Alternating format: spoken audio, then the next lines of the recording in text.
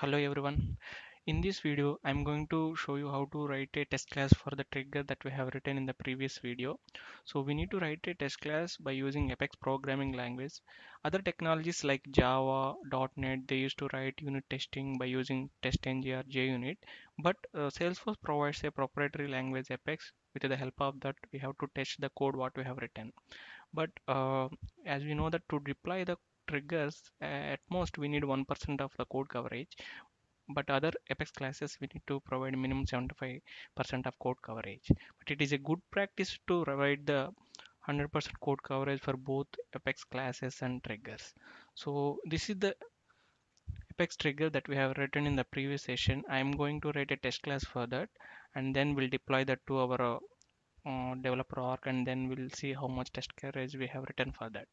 So to write a test class, you have to go to the classes folder and then right click on that and then create a Apex class.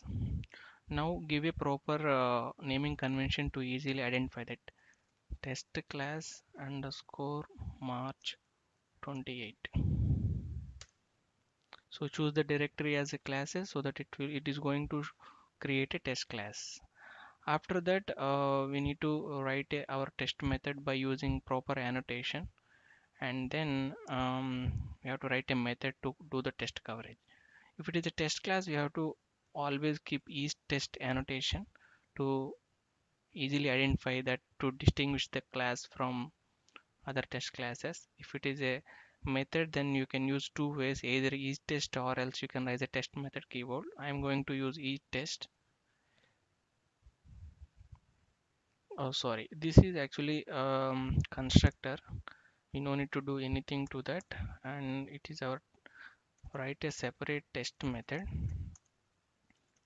public static void method underscore March 20. I am giving this naming just to understand.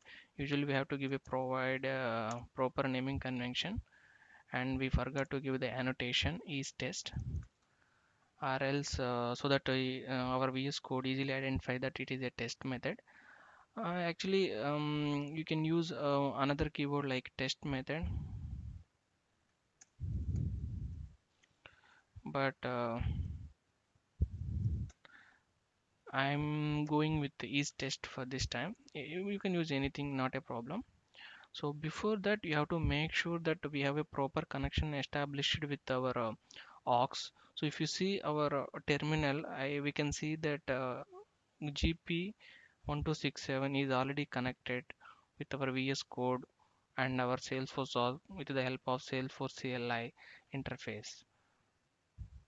And that means that we are good to go ahead and write the trigger test class.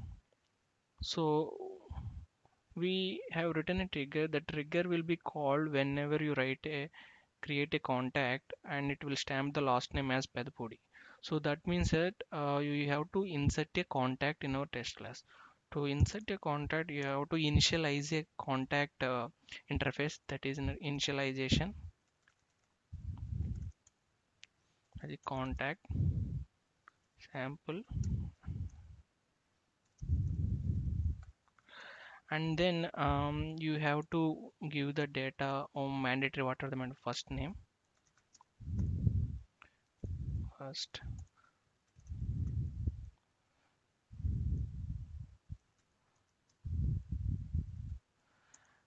and then you have to do the insert operation for sample reference.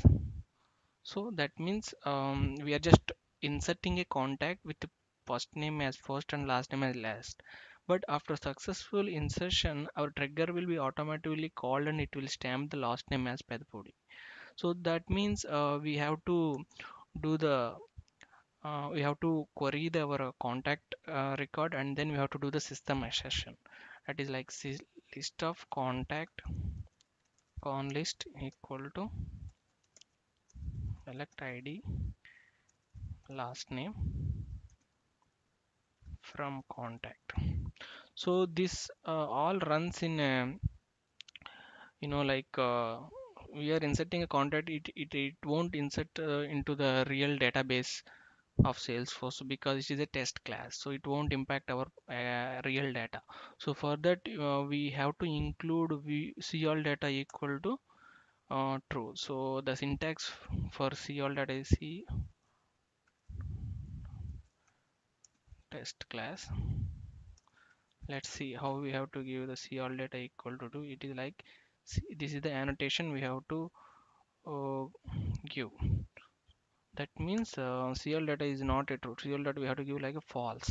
That means our test class, when you do the SOQL query, it won't bring up the actual contacts. It will just bring up the contacts that are in a test context. So that means that for now this is only one contact we have inserted. So that is the contact. It will be a queried back and stored into the list called con list. So this con list will have only the size 1, so that is nothing but the content we just have inserted. So we know it, so it won't impact our real data. So now our system assertion is system. So Visual Studio gives all the things expected as actual. So I'm expecting is Pedapudi is a last name, and the actual value will be like con list dot last name. So that means, so this is the expected value, this is the actual value. The con list 0 index means this is a list of records that are being queried, but right now it will hold only one record. So I know that it will be stored in the index 0 and I'm querying the last name. So I know that this last name will be Pedapudi. Why? Because after the insertion our trigger will be called and it will stamp the data as Pedapudi. So it should be passed. If it is not passed, we will get an error message. So we are good, and we're run the test class. To run the test class, there is a hyperlink here in Visual Studio. Just click on the run all test.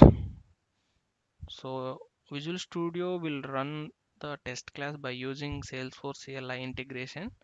Once everything is done, we'll get an so it is failed.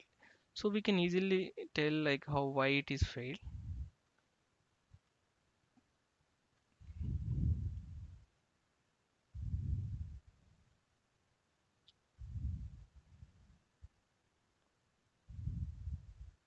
Yeah, it is shows that unable to invoke the test, ensure the tests are loaded into org. So we forgot to push our class into our Salesforce org. That's why we are getting this error message.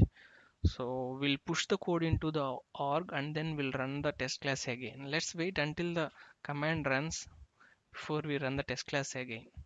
So this output panel gives us proper information even if it fails or successful, so that we can take an action based on the error message.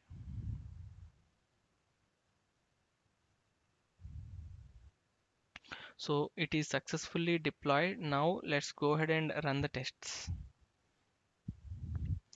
So in this test class, we are not explicitly calling any trigger because it's not a class. If it is class, we have to initialize an object and then we call the methods like in inside of start or end method. But since it's a trigger, we no need to call it. It will be automatically called. So we got let's increase the panel size. It's like a pass, 100% pass rate. So it is successfully deployed. So we are good with that. But we're not sure whether it is successfully covered all the lines of code. To do that, let's go ahead and open our org by using open org default org, and then open our developer console in that, and open our trigger as well as our test class, and then see that code coverage. So our developer org is getting open. Once it will gets open, I will open the developer console.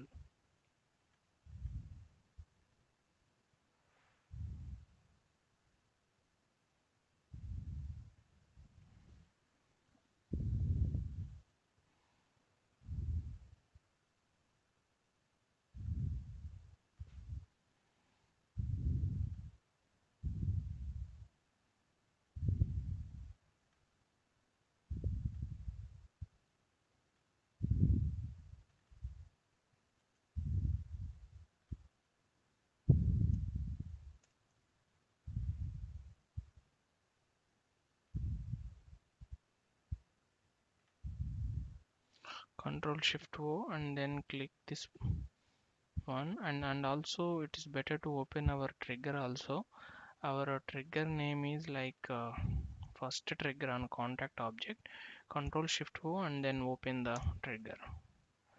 Now just go here and click the run test. It will test this one in a synchronous way. You can do in asynchronous also, but this for this piece of code synchronous way is enough. So it shows the positive result, and come here and click the code coverage. So that's it. So our code coverage is done, and also you can test in a different way also. That is coming here. Let's view this in a classic in a better way. And there is an option called Apex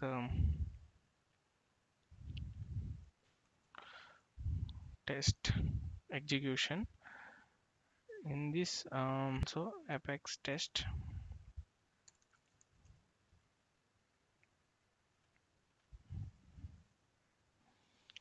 here you just click the T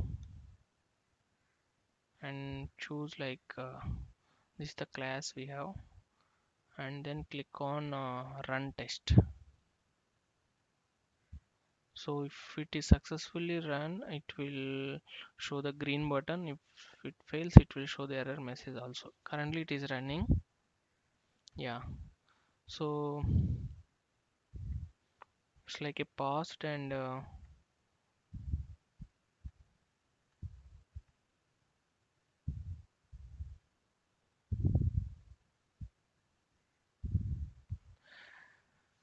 that's it guys. I hope you guys enjoyed this video, and hope you found it informative. Please go and subscribe my channel. I will catch you guys with the next video. Until then, peace. Thank you.